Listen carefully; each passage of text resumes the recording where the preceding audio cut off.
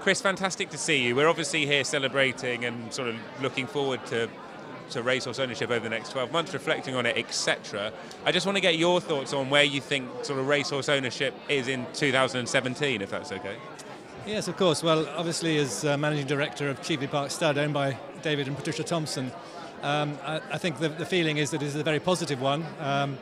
They are hugely passionate about their horses. They obviously have a sizable stud farm and a large racing string spread around the country. And listen, we all know that the pot of gold is a long way off, but there is so much going on within the industry, so many positive vibes coming, and I think today reflected that. I think two excellent speeches. I think Steve Harmon is very much driving the ship, in a very straight line, deflecting all sorts of attacks from all sides. But I think the work that they are doing, and the ROA doing, and the TBA are doing, is all coming together. And I think this sort of tripartite situation is really helpful.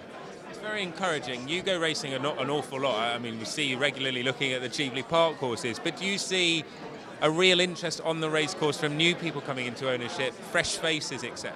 Is that something that can be improved upon?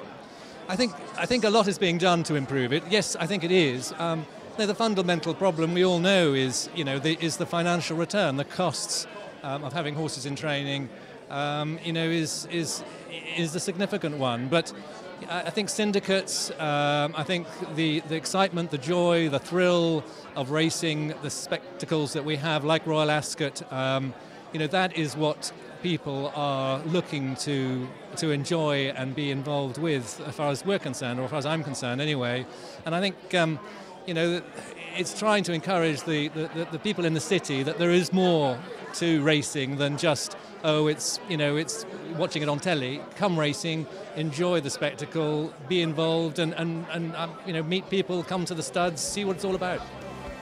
Chris, thank you. All right, Ollie, not at all.